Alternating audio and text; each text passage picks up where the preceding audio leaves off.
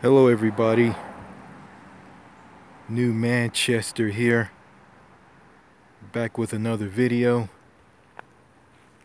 And before I start this video, got some notifications in the notification bell up on my channel, and it was some notifies from Doc G's channel, Doc G07. I saw the two videos that he put out. I think one of them was titled "My wife, your wife wants my BBC." That means some guy's wife wants his big black cock. Don't know what that's all about, so I'll probably have to go and check that out.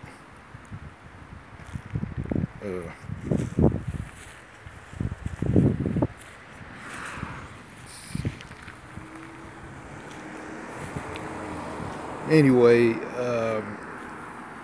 on to this video. Yeah, before I start, I want to give a shout out to some friends.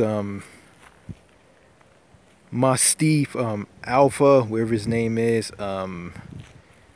Prince Aaron, Captain Brandon, film horror lover, and Brian Deebs and Damien.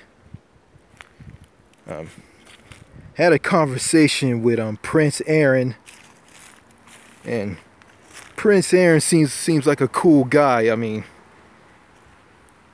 we were talking about Democrats and Republicans, and and politicians, and who are not doing anything for the country and all, So yeah. Yeah, couldn't get a word in. I mean, Prince Aaron was talking more and I was talking less. I mean, I didn't know what to say. So yeah, he's an okay guy. He kind of reminds me of a friend I used to have. Okay, on to the video. Let's see.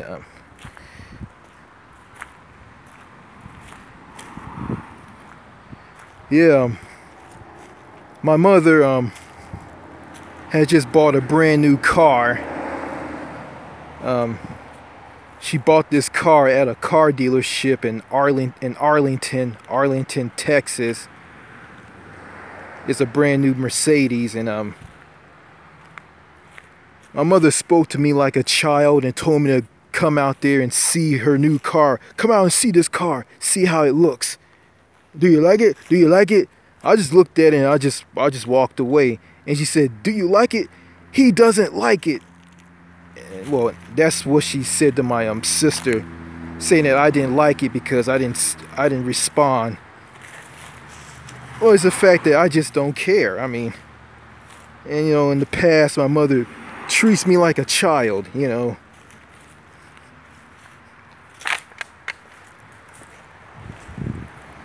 I mean, she wants me to be this drooling, stupid oaf.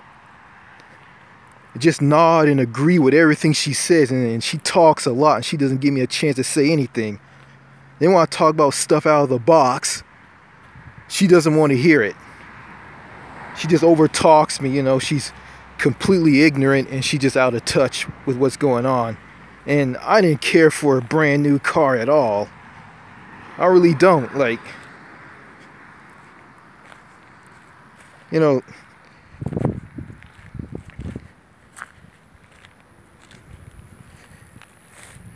I say, like, some of these Texas people are just full of shit. Especially the old ones who brag about their cars, and the old ones are like I don't know, the wild and crazy grandmother with the bright red Ford Mustang or some shit. I don't know. Yeah.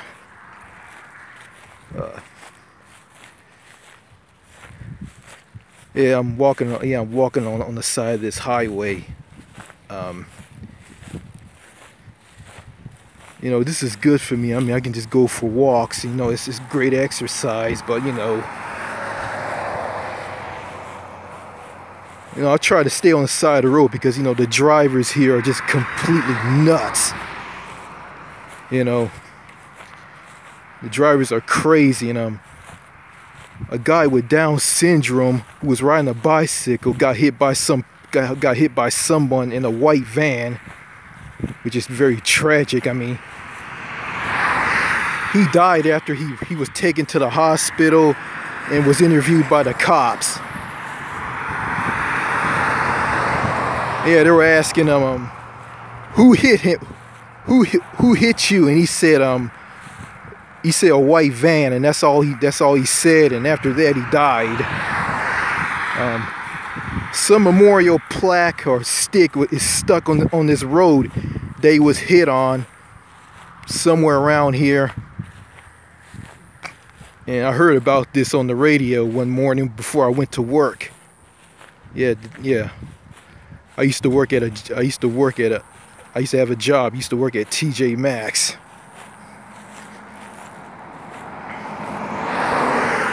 Yeah.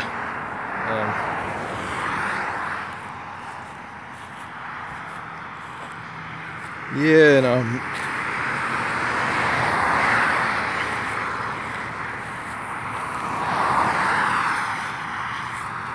so yeah, let's see, yeah, anyway, I couldn't walk on this highway. Oh, hold on a second, let me get as far away from this highway as possible. Okay, that's more like it. Anyway, that's what I was gonna say.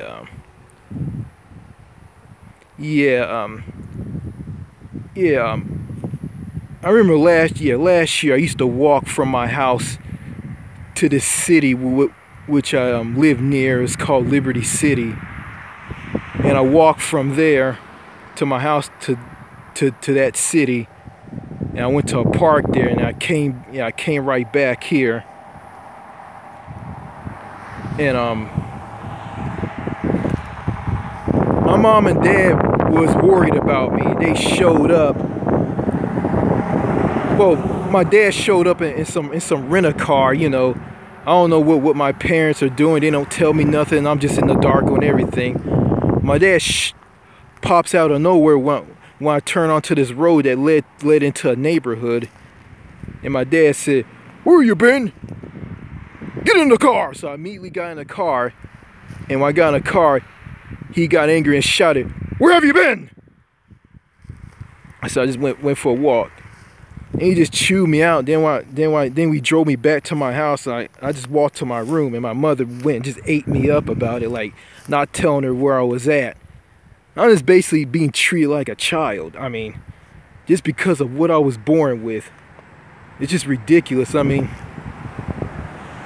it just tells me that my mom and my dad and my sister don't understand me. They think because the way I was born, they think that I need to be treated like a child, being left in the dark on everything. And it's funny, they worry about me if I'm nowhere to be seen, but if I'm around, they'll ignore me. They don't pay me any attention.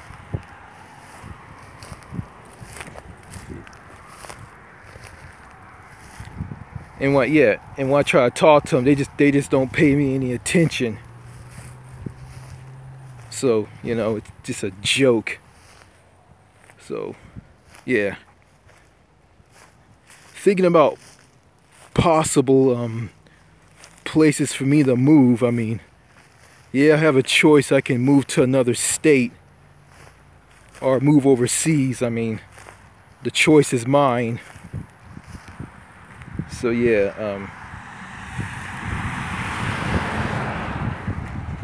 Yeah, these psycho drivers were slowing down, seeing what I'm doing. I mean, they're thinking that I'm nuts. I mean, they can go screw them, you know.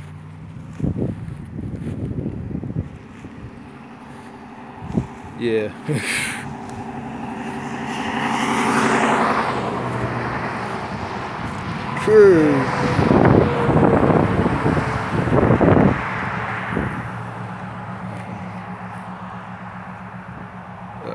Yeah.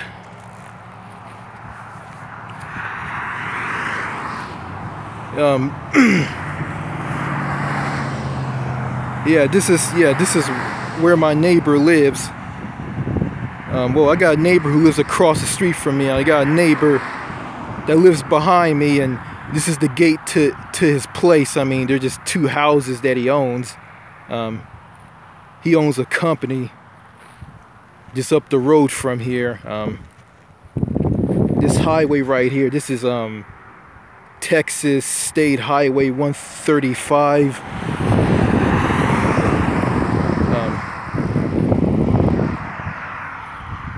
It's a north-south highway. It's not very busy. I mean, long time ago this road was a 2-lane road, and now had some road construction done on it, and it's been expanded to a 4-lane highway.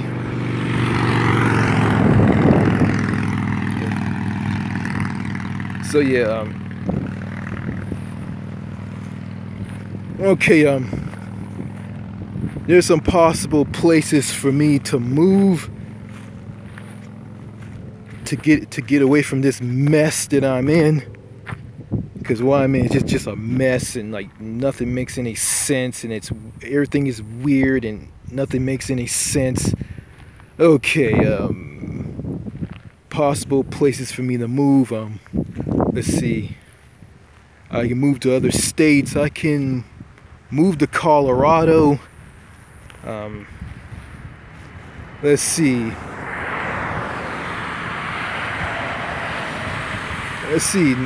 Nevada, South Dakota,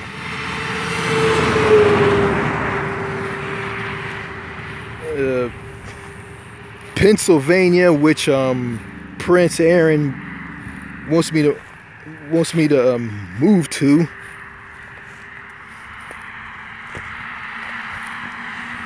Or I can move overseas. Let's see, to these two countries that I like. I mean, I can move to the UK or France. So yeah, speaking of France, there's a piece of France. There's a piece of France off the coast of Newfoundland in Canada. It's called Saint Pierre and Miquelon. It's an overseas collectivity of France. And you know, it has a small town, Saint Pierre. It has a small town of Saint Pierre on it, which is the capital, you know. It's a small town, you know. I mean, the customs, the language, everything resembles what's in France, because it's part of France, you know. Has a lot of, you know, I can enjoy French food, French wine, the French culture mixed in with the Basque culture, you know, Acadian culture, you know. I'm not into drinking wine, but you know, I'm not a wine drinker, but yeah. Okay. Yeah. So that's some choices for me.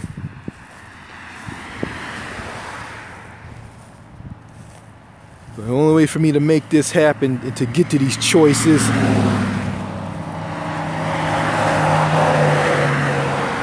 is to get a job.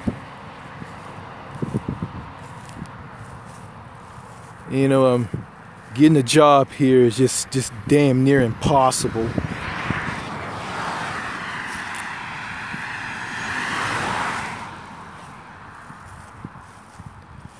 You know, going back to that conversation me and Prince Aaron had.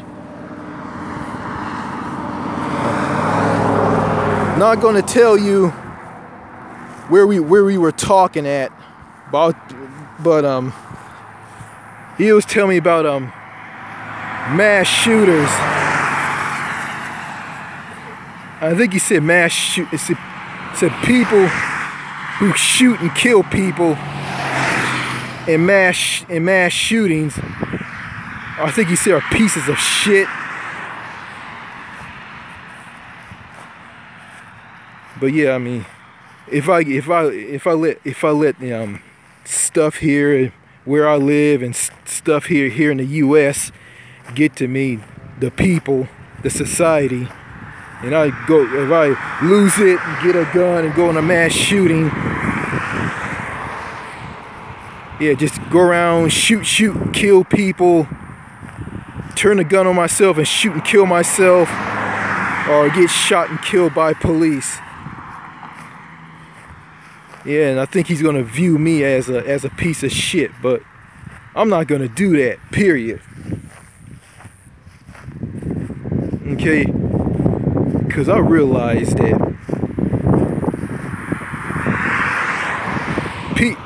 society in the States are just far gone, and you know, and people up there in Canada are far gone as well. You know, I used to get mad and lose it in the past, but after discovering Winston Wu, I found out that the problem isn't me. The problem is the people in this society and how society is. So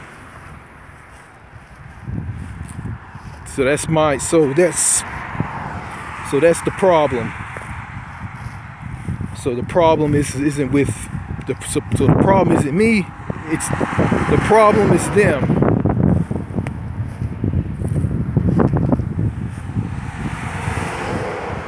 So yeah, ever since I graduated from high school, my dad just threw me on disability and hasn't done nothing with me, hasn't taught me financial stuff or nothing. And here I am, I don't have a clue about anything, nothing. I'm just totally dumb.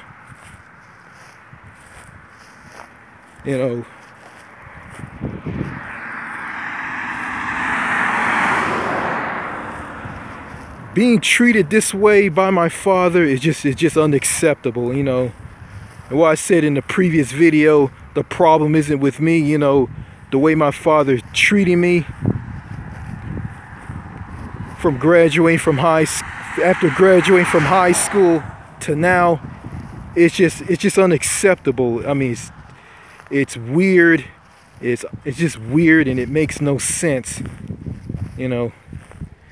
I mean, it's like being punished. It's like I'm being punished for being born this way. I mean, and my friend Brandon said that my father is insane. And I agree, he is insane. I mean, a man treating his son this way, the way I've been treated, like, that is insane. It's pure insanity.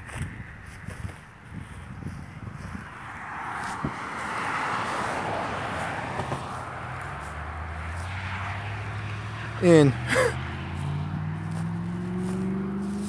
I saw a gang of therapists, and I think people like my dad need to see a gang of therapists. Having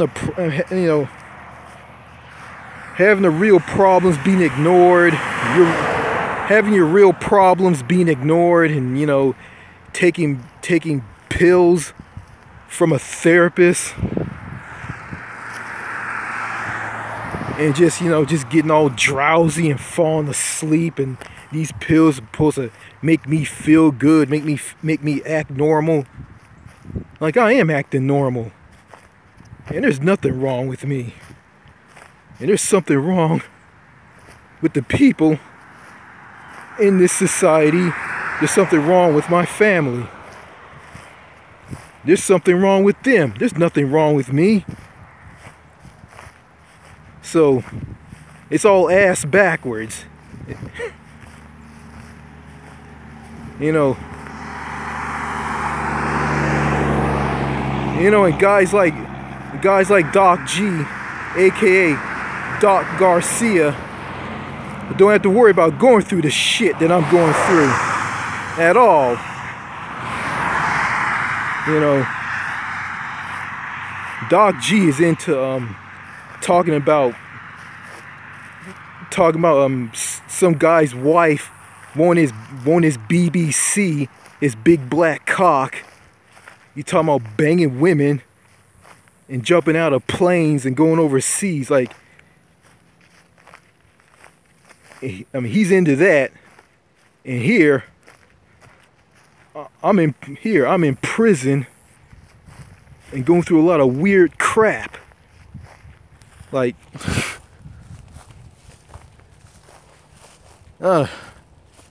yeah, Doc G is lucky. He is lucky that he doesn't have to, he's lucky that he's not in my shoes. But you know,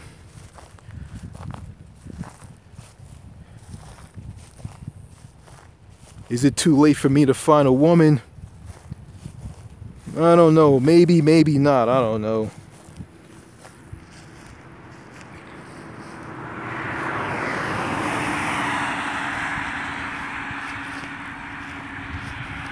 So yeah. So I think that's all I gotta say in this video. Was walking by and some 2 police cars were going by. Those 2 police cars, those are sheriff deputies from the Gregg County Sheriff's Department. They are the laziest, I mean the laziest cops around here. They don't do nothing. Like, people were getting their cars stolen, people's houses were being broken into, and these guys don't do nothing. And it's funny, like, one of them smarted off to me, and they run around and act like they're all business, like they're doing their job, and they don't do nothing. How you gonna have this all business mentality and you let thieves get away? I mean, it's funny, like, they won't care if your car gets stolen. They won't bother looking for the car thief that stole your car. But if Betsy Sue is floating around in a river or a lake around here, these guys got their cowboy hats on and they go around and find her. They go around and they run around finding her body. The hunt for Betsy Sue. Where's her body at? Oh, if Joe Blow got to get his car stolen, they don't care. They really, really don't care. You know, yeah, you know, and Prince Aaron brought up the fact that all these police officers are fat.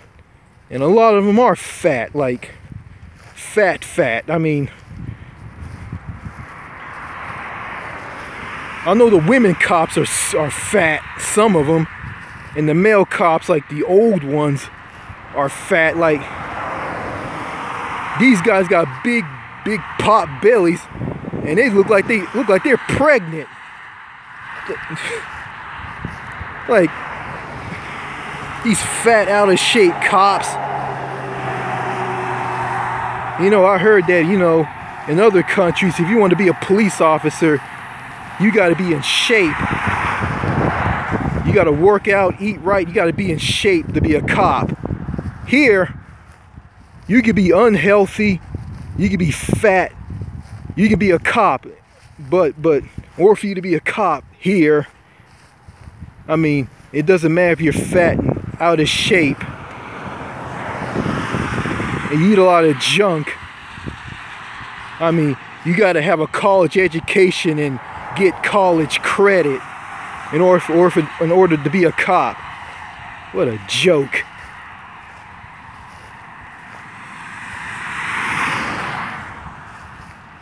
You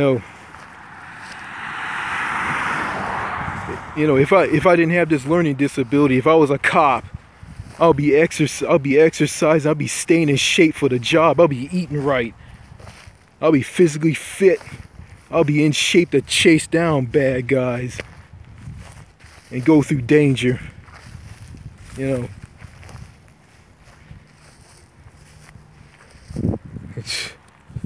yeah, you know.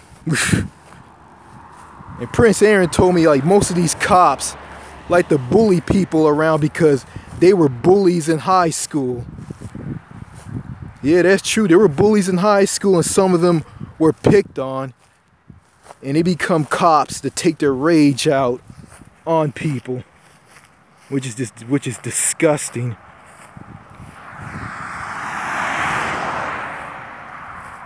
And my father is a police officer, by the way. He was a police officer, but he retired, you know. And, you know, it's funny. He thinks he's so smart. Yeah. He's not that smart. I mean, he just some dumb country boy. Some dumb East Texas country boy who went to some hole-in-the-wall college, lots of hole-in-the-wall colleges in his lifetime, served in the military, and went overseas in the military. So yeah, I mean, he's bitter and he has a negative outlook of the world, and, you know, his bitter, negative outlook of the world is just, you know, it's not true, and he's out of touch. He's out of touch with what's going on, you know. And he is. So, hope I have enough memory on this smartphone that I'm making this video on. Yeah. So I didn't want to, like, use this tablet, use that big tablet, that HP Slade 7 tablet that I used to make videos for my channel. So yeah, so this is really good. I like using this camera phone, this Samsung Galaxy 3 phone. I mean, it has an HD quality, is HD quality picture. I mean, crystal clear. I mean, yeah. It's really good. I mean, that's a church across the street. That's a white church. I mean, I don't know. Went to a white church one time with my mom and my sister. It was kind of dull. Yeah, you know, it's not like those black churches, you know, that get up and clap and scream and shout and sing songs, you know. I don't know, you know, the white church we went to is pretty dead, really.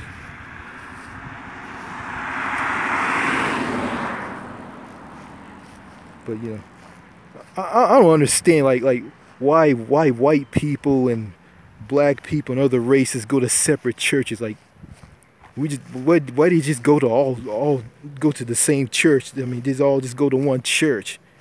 I mean, I went to a church with my mom and with my sister and my mother in Oceanside, California. It was a colored Methodist church. It was a church that had people from all different races going there.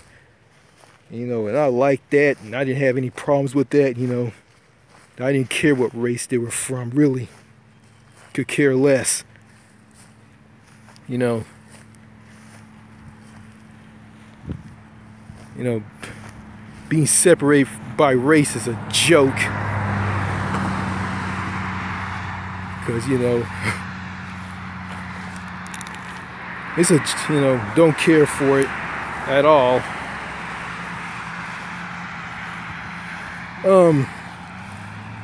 Yeah,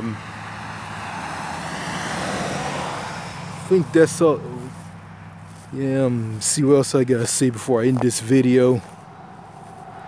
So yeah, gonna get ready to look for a job. Gonna get ready to do that, and I am.